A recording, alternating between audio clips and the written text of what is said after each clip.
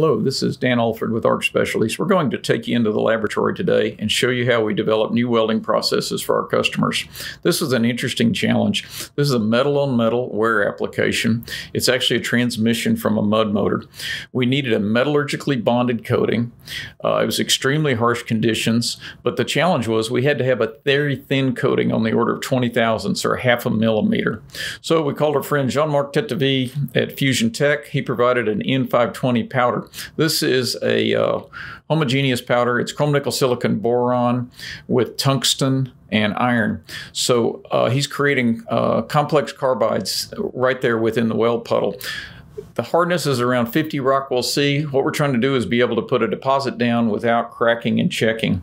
This would typically be a laser application, but by traveling at high travel speeds on the order of 60 inches per minute, we're able to achieve a very thin, very precise coating, which can be used without machining.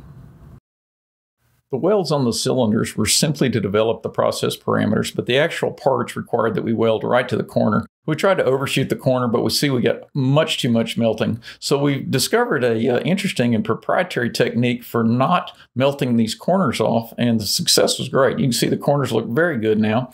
You can see the weld deposit's very nice and flat. Corners aren't melted, no excessive dilution. We're quite pleased with the results. There's the final weld right there. The last step is to make a cross-section to confirm dimensional accuracy, bond integrity, and minimal cracking. So today's video was to show you why we have a lab at ARC Specialties. To develop these processes, you really got to light an arc and weld a part. Typically, on a part with a thin coating like this, you would think of laser as your solution, but laser has huge associated cost and some safety issues. What we're trying to do is make a laser-like coating with a plasma welding system, and I think we succeeded. So if you have an interesting welding challenge, bring it to us in the lab. If it's interesting or quick, we won't even charge for it. At ARC Specialties, we thrive on problems. Send us yours.